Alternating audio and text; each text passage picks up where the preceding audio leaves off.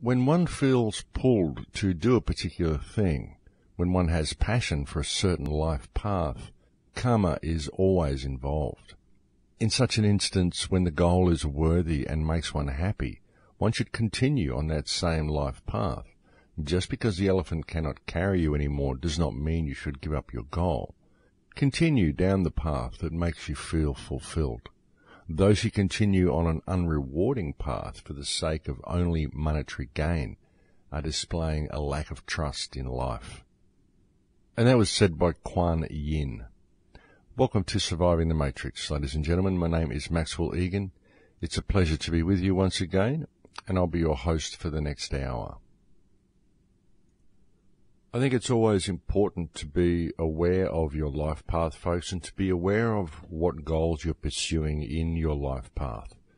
If it's something that you're doing from the passion that you have for that particular goal, then of course you should continue. But if it is something that you're doing for monetary gain, and you're doing what you're doing because you believe you will find happiness through monetary gain, then perhaps you should consider the path you're on. And looking at society, folks, I would wonder what path humankind in general is treading these days, because it just does not appear to be a path that contains any real integrity, generally speaking, when you look at the human race as a whole. And it would seem that there are those who are most certainly attempting to control the life path of the human species. Of course, we just saw a continuation of this with the recent bombing in Boston at the marathon. This, of course, folks, is another staged event. It's so obviously staged that it beggars belief. And that's another very interesting thing about it, folks, is that there is so much about this event. It's so in your face to say that this was staged that it can really only be seen as another attempt to vilify the truth movement and to vilify the alternate research community and to perhaps paint those who do question the government as right-wing terrorists. This is a continuation from the Sandy Hook event that we recently saw, which, whether the children died or whether it was actors or not, is not what I'm looking at and not what I'm saying. As I've said before, I can't make that call to say they were actors or not. I wasn't there. All I can do is look at the way the event was being handled and the way it was played. And the Sandy Hook event was played to make it look like an obvious conspiracy, even if it wasn't one. And we're seeing this again, the same scenario with the Boston bombing, the marathon bombing, because it's been played to look like a conspiracy, whether it was or whether it wasn't. Of course, we've got the police, as the blasts were going off, apparently walking around telling people to calm down. It's just a training exercise. Though, of course, we later found that there were people killed and many people injured and that it was, in fact, a real event. There are also photographs of government agents who appeared to be exiting the scene very, very quickly before the area was cordoned off. There are so many things to say that this was a staged event, and people were calling it as a false flag within hours of it being staged. And I believe that this has all been done to make it look like an obvious false flag attack, simply so the research community makes as much noise as possible, because that's who the government is attempting to vilify with these attacks. The American government very much wants to disarm its people, and it is very much painting anybody who questions this action as enemies of the people. And that's what this attack is being used for. That's what Sandy Hook was used for, and it's being very, very well played. And of course, folks, these attacks are very much what we would expect from a government in the position that the American government is currently in. And we're very likely to see a continuation of such attacks the more the US government attempts to push its control of the citizenry through. The more it attempts to take the weapons away from the people, we'll see more of these attacks happen. And they will always be made to look like obvious false flag attacks in order to whip up the truth community and the alternate research community to further widen the gap between them and the mainstream. It's very important for the United States government to vilify and attack anybody who it perceives to be its enemy. And of course, its enemies are anybody who's speaking the truth. We've also seen a recent escalation in rhetoric against whistleblowers, saying how, whistleblowers should be subject to more severe penalties. So basically what they're saying is that it's becoming a crime to report any criminal activity by government. Anybody who does anything out of place, yes, we want to know who these people are, unless these people belong to government. Then, of course, it isn't a crime. It's what we call a scandal. And when they refer to things such as scandals within the banking system or a scandal within politics, what they're actually referring to is a crime, folks. But they call it a scandal because what they're basically saying is that they intend to let this person get away with their criminal activity. And that's why they're vilifying whistleblowers, because they want anybody who speaks out against government criminality to be seen as a criminal. Because, of course, nothing the government could do would be criminal, would it now? That's the impression that they're attempting to give. This is why Bradley Manning is being subject to the type of abuse and solitary confinement and all of the inhuman things that have happened to him since his arrest, when really the man should be awarded the Nobel Peace Prize for exposing criminality within government the way he did. Because we are the watchdogs of government, folks, and the more they bring in legislation claiming to be able to imprison whistleblowers for speaking out, the more people need to speak out. The more we need to keep up the fight and keep it in their face, and the more the people of society need to rally behind such whistleblowers and make as much noise as possible. Everyone should be attending these court cases. There should be massive crowds outside the court where people such as Bradley Manning are being tried. Even if it's down in Guantanamo Bay, I'd like to see a lot of people actually go there and hang around outside and wait to see what the outcome's going to be.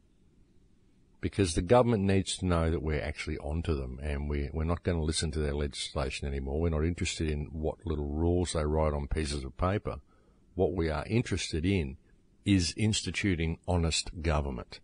If we're going to have government at all, it's important that these people are honest, and that's only going to happen once the people of the nation realise and remember that the only watchdogs that government has are the people themselves. And you cannot be lax in that responsibility, folks. You cannot shirk in your duty to hold your government accountable for its actions. And even when looking at this attack in Boston, folks, this bombing, you've got to ask yourself the question, cui bono, who benefits? Does Pakistan, does Al-Qaeda, does Iran, does anybody benefit from what just happened in Boston? Of course not.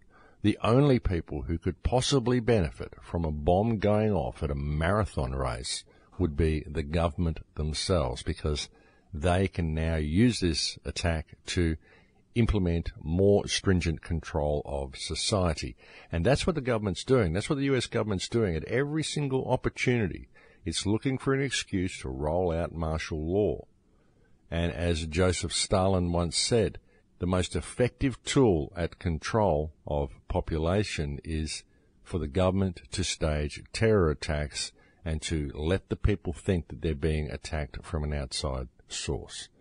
I'm paraphrasing there, of course, folks. I don't know the actual quote, but he said words to that effect, as have many leaders in the past. Everybody knows that the best way to control your citizens is to stage terror attacks, and that's what the US government has been doing with almost wild abandon for many years now. In fact, almost every major event the United States government has ever been involved in has been based on a false flag terror event. And this can all be readily proven, folks. We've got things like the Lusitania, the Gulf of Tonkin incident, the Maine, the USS Liberty, and it goes way, way back, folks. And they just continue to use the same game plan over and over again. And I think more and more people are waking up to the reality of this now. I just hope that it isn't too late. Because we are facing some pretty severe situations here, folks. The fortunate thing is that we still have time to do something about it, as long as we pay attention to what's going on around us. And I don't know, folks, but I've been speaking out here on the air now for 5 years.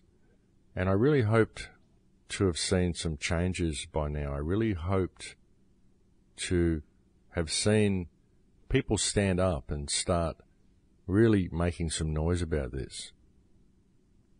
But unfortunately what I'm seeing is I'm seeing a lot of the research community and a lot of the so-called truth movement really becoming an industry. It's becoming a source of revenue for people.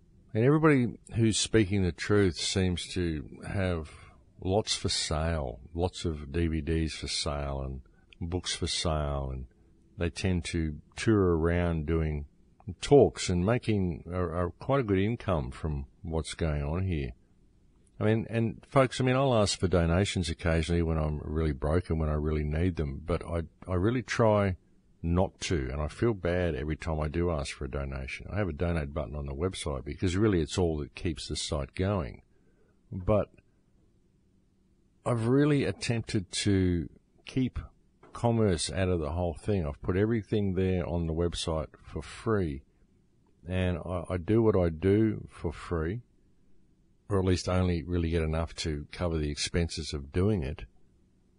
And I do it that way because what motivates me is information and empowerment of the people.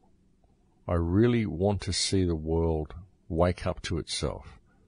I really want to see the human species become all that it can be.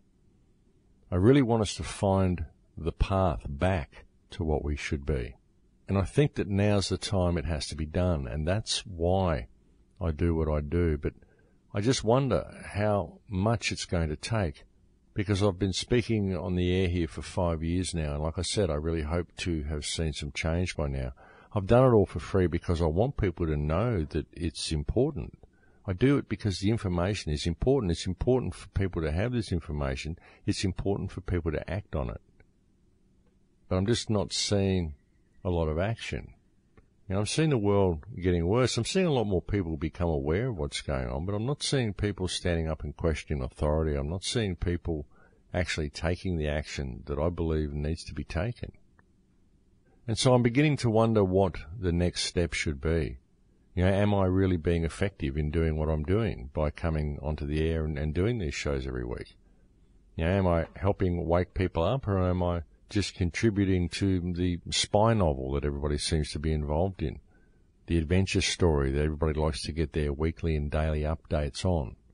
Because that's kind of what it is to a lot of people.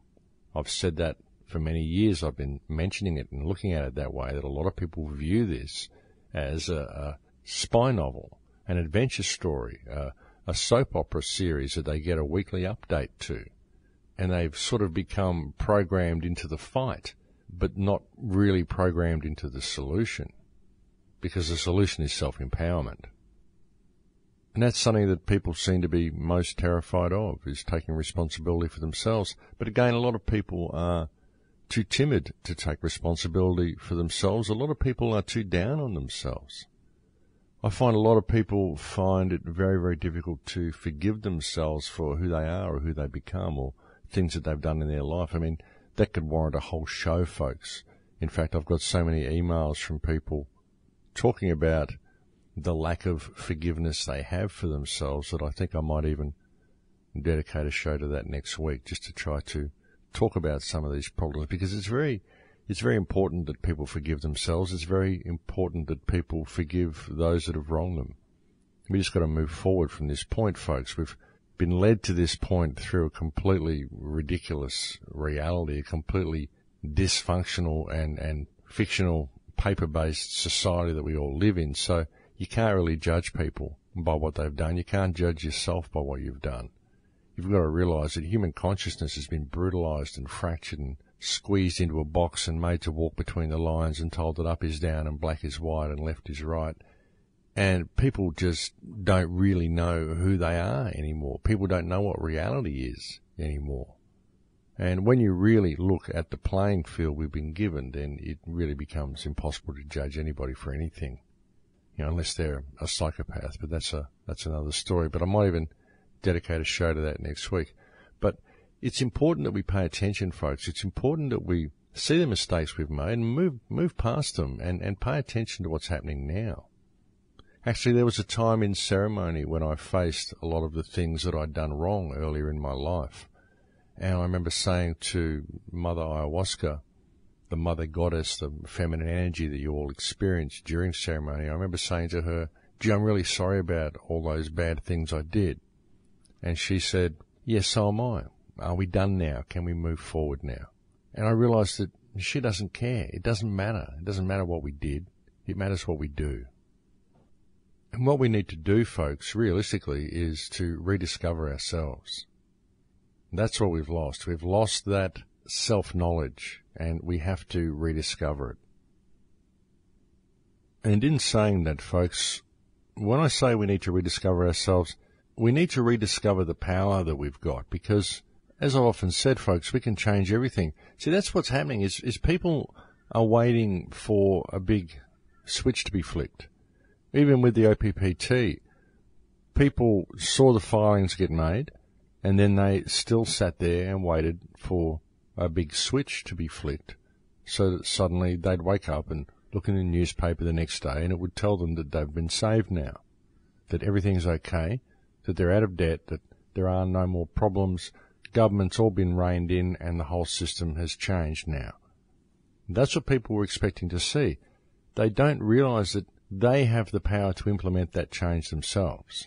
We all have the power to stand up against this system, to stand up against this government, but we can only do that if we respect ourselves and respect those around us. We can only do that if we can forgive ourselves and forgive those around us. It's all part and parcel to the same thing. See, it always comes back to the inner work, folks.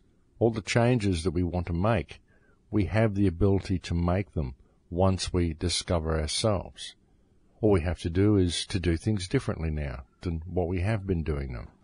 Because there's no reason for us to continue in the direction that we're going. The only thing that keeps us there is fear. It's because people wrote things down in books and we perceive them to be more important than life. We perceive these rules to have more meaning than love, or more meaning than creation, or more meaning than what is right or what is wrong. It's just all about the written word, isn't it? And that's what we believe. And it's fiction, folks. It's simply something that someone wrote down in a book. You know, we had to do things that way for a little while, and I suppose it served us to a certain degree. But I think that things are different now. We can't allow it to continue the way it's going because it's ceased to serve us in its current form. It's most certainly ceased to serve us. Now we've got a system that is a corporate system that is making all life expendable in order to support a corporate model, in order to support an economic model. Everything that we do is designed to support this economic model at the expense of all life. And if we allow it to continue to also be at the expense of the planet that we live on, the planet that is the source of all life. Of course, we're not taught that the planet is the source of all life. We're taught that our life comes from an off-world creator who has given us this paradise, and that it's all this way simply because we can't be trusted and we're abusive and we were naughty people because we ate off the tree of knowledge and therefore we destroyed the earth. And that there's nothing that we can possibly do about it, that all of the salvation has to come from this off-world Redeemer when he deems the time is right. And all of this has been designed to lead people away from the truth of the matter, and that is that we, the people, do have the power. We're the only ones who ever could have the power, and that the entire system that enslaves us is simply fiction. It's just an idea. And so the question becomes, folks, well, really, what are you going to do about things? That's really always been the question. What does the individual out there intend to do about this situation? Because, you know, we can't form groups, we can't petition the government, we can't vote them out and vote new people in. We can't create some type of global movement, because if we do, it will just get attacked and vilified by all the people that do those sorts of things. We've seen this with all movements. We've seen it with the Zeitgeist movement. We've seen it with the OPPT. It doesn't matter what people attempt to create. there's always people that are going to find something wrong with it.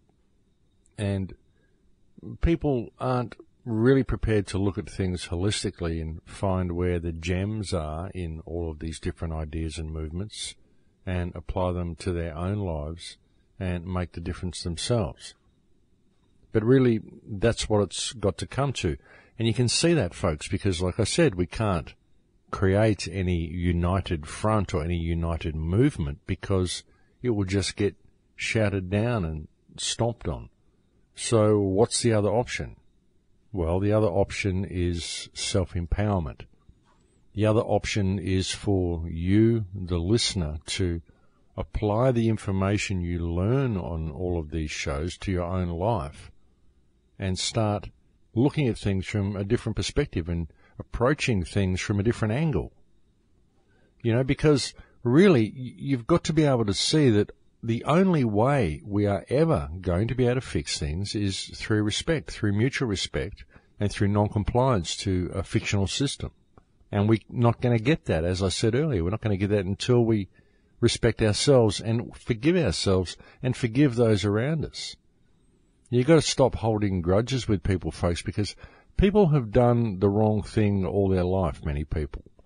And they've done so because they're in a state of shortage. They're in a state where they believe that their life is measured by what they own, or, you know, they believe that things are social status and that this social status will change them. I mean, it's just a bizarre way of thinking, folks. But whatever it is that people have done, they've done so because they're kept disconnected from source. They're kept disconnected from reality, because that's what society does. That's what I said earlier. It's not an even playing field. You can't really judge people by what they've done because it's a product of this completely distorted system that we live in. I mean, of course, you're going to have situations where there's just bad people who do bad things, pedophiles, rapists, child molesters, things like this. People, you know, murderers who've done bad things to other people. Some of them, perhaps murder. I mean, it could have been a crime of passion, perhaps. I mean, there's all sorts of things that could lead to murder. But, you know, things like child molesters and stuff, I mean, it's very, very hard to forgive these people and to say, well, these people are a product of their environment. So I'm generalizing here when I speak. But as a whole, most people that are trying to claw their way to the top of the pile are doing so because they haven't yet realized that there is no pile. They sincerely believe the pile is there, and they believe that life is all about clawing your way to the top. And so you can't really judge these people by what they've done, because this type of society that we live in, I mean, the whole structure of this society is designed to promote this type of activity. So again, there's no point trying to change it from within the parameters of the system. It comes back down to the individual. As I said, there's no point trying to form movements because everyone's just going to stomp on them. Nobody's going to get on board. And even with the movements, even if you do get on board, I mean, what do? You go there and listen to people give speeches, but whatever gets done. Nothing really ever gets done because people aren't prepared to act. They're not prepared to make the change themselves. They're not prepared to participate. And that's what they have to do. It's all got to come down to the participation of the individual. That's the biggest hurdle that we're facing, folks. It's the fact that people want someone to flick a switch. They see all these movements and they join these movements and they go to the speeches and they listen and they go, well, wasn't that great? Am I going to wake up tomorrow and see in the newspaper or on the television that suddenly the world's changed and that I've been rescued? They don't understand that it's got to come from within. They've got to change their heart space. They've got to change the way they approach reality. They've got to change the way they approach the people around them and the way they interact with the people around them. And ultimately, they've got to change the way they interact with themselves, the way they're interacting with the field. You know, what emotional state are they in? You know, what is their intention behind what they do? There's so much to that, folks, in intention. There is so much to the emotional state that you're in when you perform an action.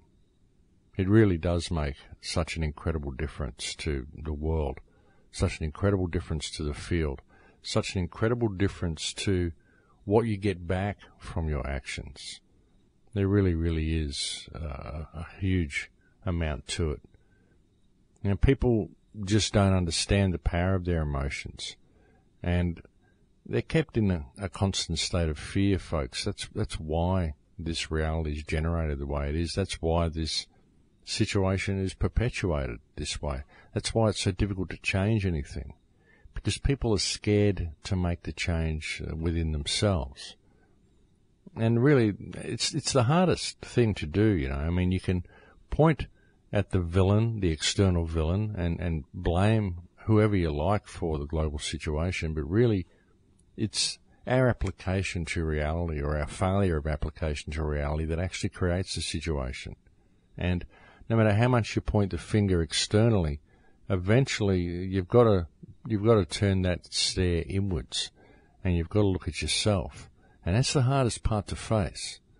Finding that truth about yourself, and finding that it doesn't matter who you are, it doesn't matter what you did, it matters what you do, and finding that strength to do it. Because it's there. But the thing is that realizing that it's there, well, with that realization comes an enormous amount of responsibility, because suddenly when you find that spark, suddenly you are obligated to act. You're obligated to do the right thing. You're obligated to be all that you can be. You're obligated to speak out in the face of injustice and to improve reality by your presence in it. Just by finding this spark within yourself and seeing where it really comes from. It's a big responsibility, folks, but it comes easy when you find it. It just becomes natural because it's just there. And like I said, once you find it, you're obligated to act on that information. But I think it's break time here, folks, so I'll leave it there for now. I hope that wasn't too esoteric for you, but that's really the way it goes. But yes, thank you for joining me on the show today. It's always a pleasure to speak to you, and I'll speak to you again in a few minutes. Thanks for listening. And welcome back, ladies and gentlemen. Yes, so it's very important that people do find their life path, and it's very important that we start to address this situation, folks. I mean, we've got to be spreading information. I really believe that is one of the best things we can do, but of course it has to be done in the right way. We can't go out just screaming fear at people. We've got to be aware of what we're doing.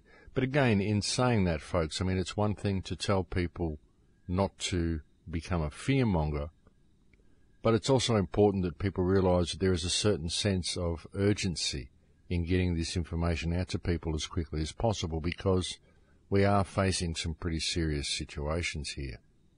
And the last thing we want to do is to lapse into complacency.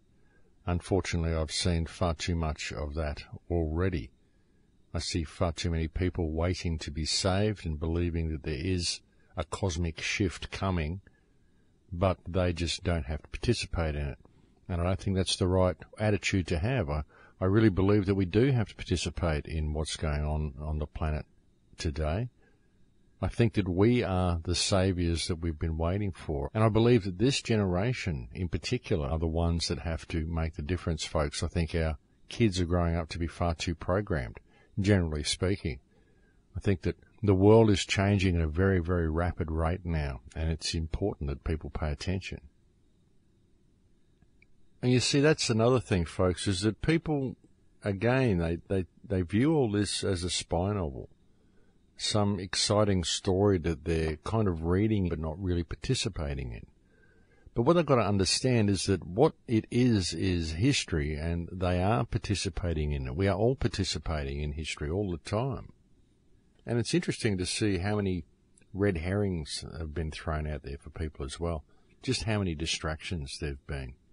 You know, people waiting for mass arrests, people waiting for the next movement to come along, which is going to flick the switch for them without them having to participate. People waiting for a global financial crash. People waiting for war with Iran. People waiting for the next terrorist event. Whatever it's going to be, the big new thing that is going to create this global shift. It's going to create this whole landslide under the weight of which the world is going to change. But no one's really prepared to act Everyone's distracted. They're waiting for something external to themselves to happen. The ETs are going to come. The sun's going to have major sunspot activity, and all the electrical appliances are going to be wiped out. Planet X is coming, Nibiru, all of this stuff that people are waiting for. All red herrings, because while they're waiting for all of these big shifts to come from whatever external entity they have latched onto, be it any of the things I mentioned, or the Galactic Federation, or the return of Maitreya, or whatever it is that people are waiting for. While they're looking at all of these external events and waiting for them to happen, all around them, meanwhile, the system is slowly plodding forward, and it's slowly putting in all of the fence pegs. It's erecting the fences. It's putting the locks on the doors, and it's putting bars on the windows, and the whole thing is still plodding forward, moving along, and people aren't paying attention to it because they're still waiting for salvation to come from a source that's external to themselves, when they don't realise that this whole prison system that's being put in place is being put in place by public trustees that we elect to office to do the opposite of what they're doing. And if we simply paid attention for one day, we could change things. If the whole country paid attention for one day, we could change everything by the end of the day. We really could. I mean, look at our governments, folks. Do you know how many millionaires there are in Congress now? Do you know how many millionaires there are, these politicians? They're all so wealthy, folks. None of the people that we've got in office anywhere around the planet are the representatives of the people. They're the representatives of the top 1%.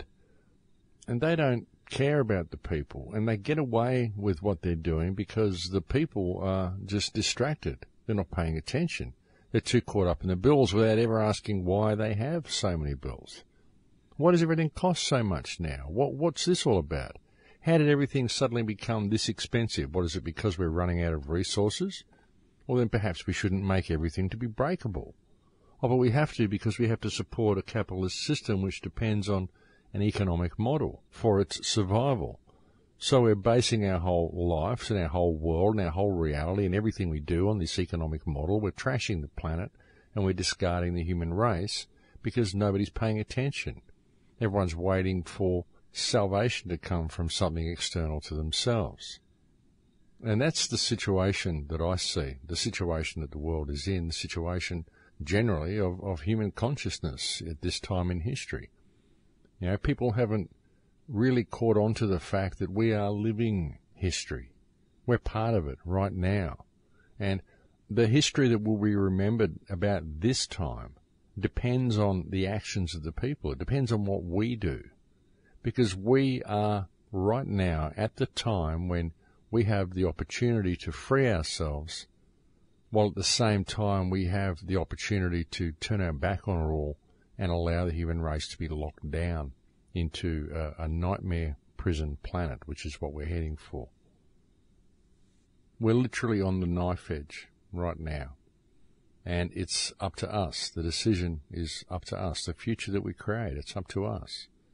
It depends on what we do with the time that's given to us. And right now, the time that we've been given to us right now, the opportunities that we are being afforded to us right now, through the internet, through the massive groundswell of people that are awake, is a phenomenal opportunity. Because we've had revolutions in the past, but we've never really been able to free ourselves. We've always ended up back in the situation that we're in now. But now, for the first time in history, we actually have the information that we need to bring about some positive change, and we're almost grown up enough to be able to deal with it. You know, we're almost now aware enough to actually be able to deal with freedom. We're almost responsible. We are almost adult. And this is the first time in history that we've really been spiritually advanced enough to be able to deal with freedom and to be able to understand what it would really be like and to be able to take responsibility for our actions. The question is, are we going to embrace this opportunity? Or are we going to just continue to allow ourselves to get locked further and further down? I mean, now, like I said earlier, folks, they're outlawing whistleblowers. So how are we going to have anybody keep an eye on government? If the people within government who are perceiving criminal activity happening all around them aren't allowed to speak out about it because the government says so, then what sort of society are we allowing to be created around us? What sort of people are we allowing to rule our society? What sort of criminals are going to want to get in office? Because it's only going to be criminals that are in there. I mean, you're in a situation where you can virtually do anything you want. Nobody can say anything about it. And if they do, we'll arrest them because they've committed the crime by reporting your criminal activity simply because you belong to government. So that's not what we want, folks. It's not suitable. It's not acceptable. I mean, why would we even consider allowing politicians to enact legislation like this and to even say these things? What, because they say they can, because they write it in books? I mean, that's how ridiculous it's got, folks. You know, these people just write stuff down in books and it becomes law.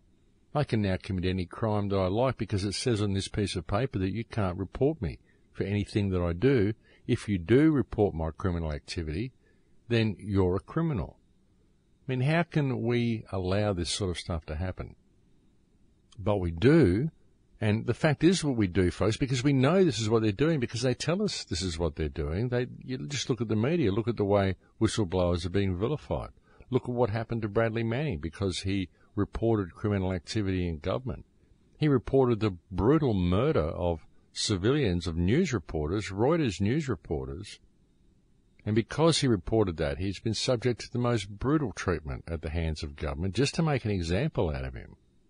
And people say, well, stuff like that happens in war. Okay, folks, it does happen in war, but this is an illegal war. The war in Iraq is illegal.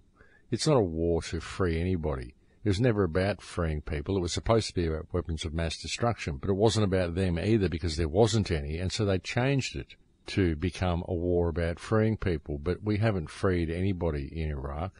All we've done is turn the place into a wasteland. And it's the same with all wars. But the point is, folks, that what we've got is a situation here on this planet which is completely out of control, that is allowed to continue because people believe this puppet mechanism that we call government is actually real, and they believe this economic system that we base our lives on is actually real, and they believe that they have to go along with all these ridiculous rules and all these ridiculous parameters which prevent them from ever being who and what they are, and prevent them from ever experiencing reality and experiencing life and doing what we could be doing on this planet. You know, the human experiment, the human experience is an incredible thing and has such incredible possibilities of what we could do. You know, there's so much we could do, folks. We have an incredible amount of potential.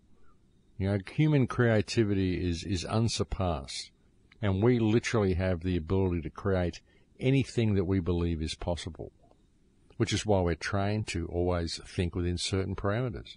We're trained to believe that there's only certain things that are possible.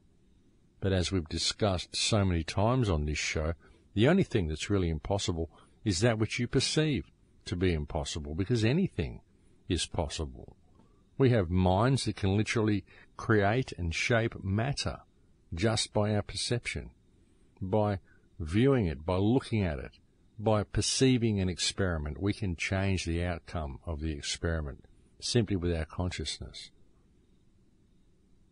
You know, I've done so many shows where I've talked about the measurement problem, I've talked about the nature of matter, I've talked about so much research from so many different fields and so many different people that have dedicated their lives to bringing us this information. And yet we're constrained still by what we believe is possible. And it's never been more acutely demonstrated in this system that enslaves us, because this system is what we believe is possible. But there's so much more possible than this system. This system is simply a matrix. It's a slavery system. It's a system of people farming. And it's not what humankind should be. It's designed, almost scientifically designed, in order to completely lock down our consciousness and prevent us from ever acting in a creative manner. Now, sure, we're allowed to paint, we're allowed to draw pictures, we're allowed to be artistic to a certain degree, but we're never allowed to unlock the full potential of our consciousness. You know, we've been shifted from our path, shifted away from the earth, shifted away from our connection to universal intelligence. And we've been given this little boxed view of reality, and we've been told to make it work. And if we don't make it work, then we're perceived to be suffering some type of disorder, and we're taken to a psychoanalyst who usually fills us full of drugs to make us into something that we're not. If we think outside the box, we're seen as a misfit or a rebel or someone to be feared, someone to be scared of, and we're told that we have to operate always within certain parameters. But that's not what humankind is for. That's not what we were meant to be. It's not where we should be going. And that's what this system is. That's what transhumanism is. That's what all the things that they're trying to bring to us are, folks. I mean, people would think that transhumanism, enhancements, this is great stuff. But really, like I've said, it's a digital, clunky version of what you can already do. You know, if we were allowed to unlock our full potential, if we were allowed to be all that we could be, if we were allowed to be fully creative in every aspect of ourselves, then this earth would be a very, very different place to what it currently is.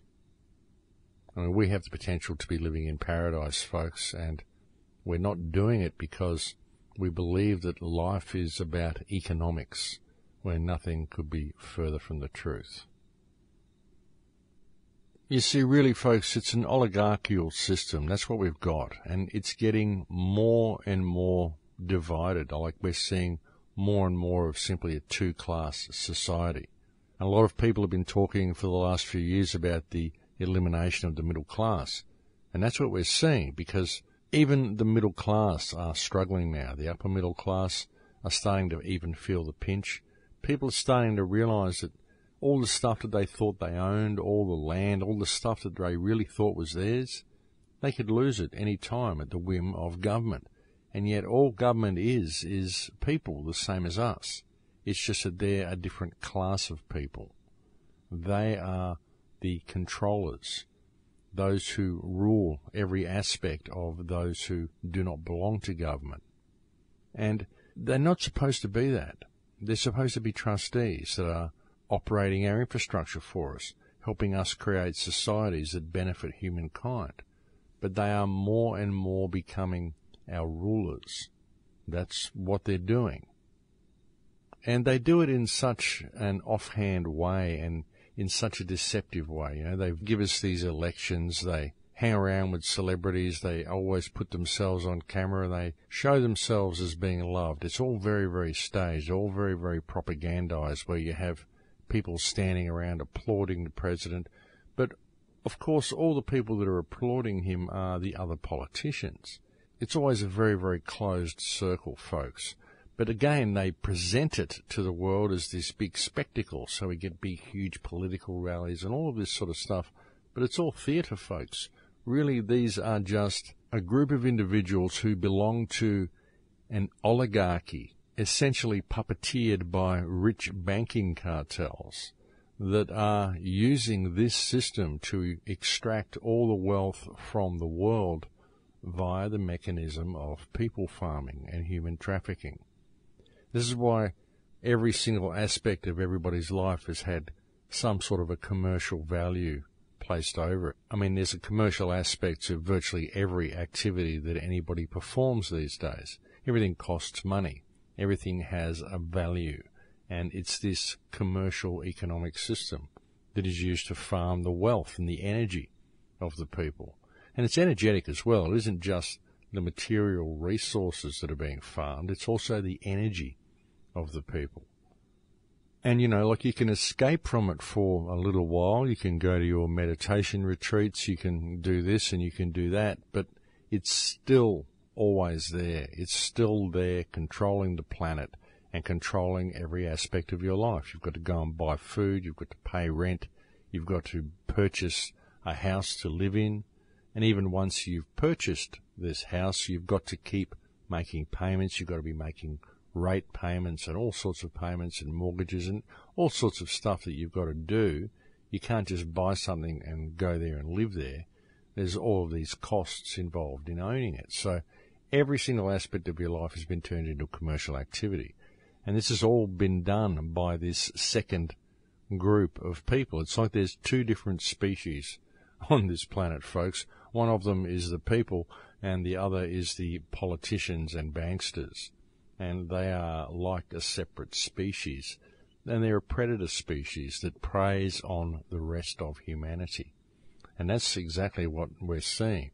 And really, when you look at it that way, folks, you can see that the respect that the normal people in society seem to have for these elites and the way we clamour to be near them, it is almost like a victim and predator relationship. It's almost like we've got a case of global Stockholm syndrome. I mean, it really does look that way, folks. I mean, why would people revere these oligarchs so much? Why do we place so much emphasis on celebrity status? And oh dear, it's the president, or oh dear, it's the local mayor or the local politician. These people are slave masters. That's all they are. They're slave masters, CEOs of corporate entities that extract the wealth of each nation, and they do it on the whim of international banksters who control them and who pull the strings from on high. It's a system that is destroying the planet, and it happens and it continues because we go along with it. I know I've said this so many times, folks. That's what I was saying earlier. I don't know how long I'll even keep doing the shows because I've been giving you this message now for 5 years, and I don't see a lot of things changing. But really, it's only going to get worse until people realise that we are the ones who have to make the change. You know, we have to make the change by standing up against these people, but we're not going to do that until we can learn to stand together and respect each other. That's why we've got to put aside our differences. Put aside what you perceive your neighbours to be. Realise that they're just in the same boat as you. Put aside whatever differences you have with people. Put aside anything that's happened up to this point. Let's not worry about what's got us to this point. Let's not worry about what the human race has done and the mistakes we've made. Let's just be aware of them so that we can change them. And remember, folks, it doesn't matter what we did, it matters what we do. And I think that it's important for us to start doing right now. It's important for us to start really stepping into our role as custodians of this planet, stepping into our role as responsible adults. We've never really been grown up before, folks, because we never really had the opportunity to be grown up. Not in my living memory anyway. It's always been a rather adolescent society that I've lived in. It's been a society that's been fixated with toys and trinkets and social status and all of the stuff that the television has fed them and told them is true. But I think there's so much more to reality than that. And I think now's the time we have to make the change. But it's just up to the individual to do it. That's the thing. No one's going to change it for us. It has to be us. And that's why we have to start respecting each other, because we've got to have these strong communities, folks. The power of community can change anything. You know, if we've got strong communities full of people that know that they're all in the same boat and thereby respect each other because they know that everybody's been driven to this state of hardship and competition and this completely disjointed reality that they've had to put up with for so long, and human consciousness has been so brutalized that the only thing we really have is ourselves. People who know this, people who know the power that they've got, can see it in others and are willing to respect them. That's how we change things, folks, because this whole community has been designed this way in order to keep us divided. That's why they've made it so competitive. That's why they've put the peer group pressure in there. That's why they've educated people into this left-brain thinking. That's why they always bring out a new model of everything every month, to keep people in a state of permanent competition with each other, always judged by your looks or what you own or what your social status is. And they keep shifting the goalposts so you never know what your social status is. They keep changing the fashions. They keep changing everything so that you don't really know what you're supposed to be in order to fit in. And you forget that really what you're here to be is yourself. And you've forgotten that. So many people have forgotten that. They've missed that. They don't ever find themselves because they're so busy trying to be what society tells them they need to be. And it's this whole divide and conquer mentality, folks. That's what's been done. We've been brutalized. And if we could just put all that away and stand as one species that respects itself and respects each other and forgives itself of its mistakes and forgives each other of their mistakes, we could change the world in 3 seconds.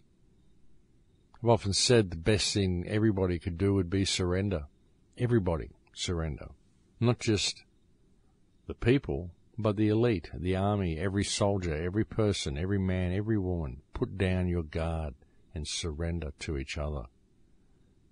If we had the power to do that, if we had the belief in each other to all surrender at the same time, the whole world would change. It would just be an instantaneous thing. The power of human consciousness is incredible, folks, and we could really, really change the whole direction this planet is going in. If we could just see the beauty of it and see the beauty of ourselves, the beauty of each other, everything would change. It could be very, very simple. No battles need to be fought. No wars need to be won. No bullets need to be fired. No rebellion needs to take place. All we need is a shift in perspective. If we could shift our perspective just that little bit, I think we'd find a miraculous world right there waiting for us. It's just whether we want to do it or not, whether we have the faith in ourselves, whether we have the faith in other people, whether we can believe in ourselves enough to believe in other people. Don't always judge people around you harshly, folks, even if they've done bad things. Leopards can change their spots, and always remember that people act in desperate ways because people have grown up in a desperate world, a world that is desperately different to the world that it should be, and the type of world that people should be growing up in. Because the world not only could be a very different place, it actually is a very different place to what people perceive it to be, folks. We are so locked down and we are so locked out of our communication with reality. We're so locked into left brain that there's so much we are missing out on. And if we were to suddenly start just perceiving it, I think that most people would be absolutely amazed. And it is there, folks. If you really look deep within, you'll find that that connection to all actually exists right there in the center of your heart. You can connect to this earth. You can connect to the people around you. You can connect to all and to universal consciousness. It's right there. All you have to do is be aware of it. And I think that that's what's happening, folks. I think right now we are in the time in history when human consciousness actually wakes up. All we have to do is participate. And that is it for me today, folks. Thank you very much for joining me on the show. It's been a pleasure to speak to you again. Thank you to anybody who has ever emailed me. I'm sorry I don't get a chance to answer all the emails. Thank you to anyone who's ever made a contribution to the website. And thank you for giving me the time and energy that you give me each week with these shows. It's always a pleasure to come and talk to you. I look forward to speaking to you again next week. Please take care until then. In Lakesh.